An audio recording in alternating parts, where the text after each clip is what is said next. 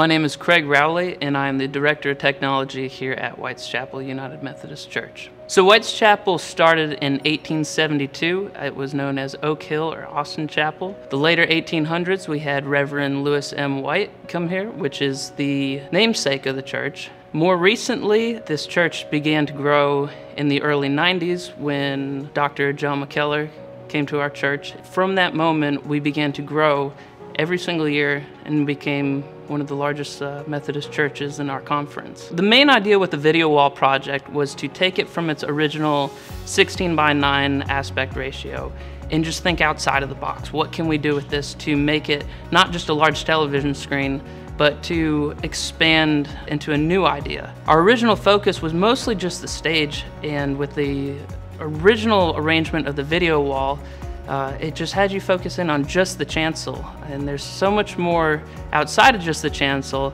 that we could provide an accent to. One of the obstacles we faced was, okay, where are we going to put these panels? One of the ideas that came across was maybe mount them on the columns that we have on the left and right side of the stage. The main obstacle was how are we going to mount them? We were looking for PTZs, a couple other items on our upgrade, and we hadn't found anyone who would be able to mount the video wall pieces to the columns.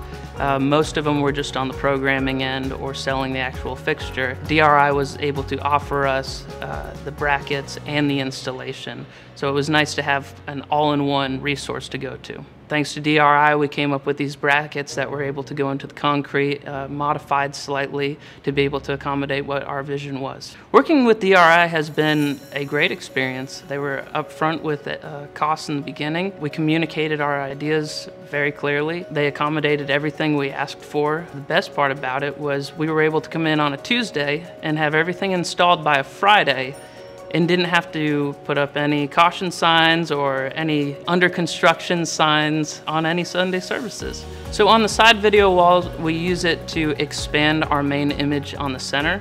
We also use it to put some advertisements of coming events, some of the ministries that have events coming up. I really look forward to see what other opportunities lie with this new arrangement. We're constantly changing, we're constantly adapting to what the standard and what is beyond the standard of technology in a worship space, and look forward to working with DRI in the future.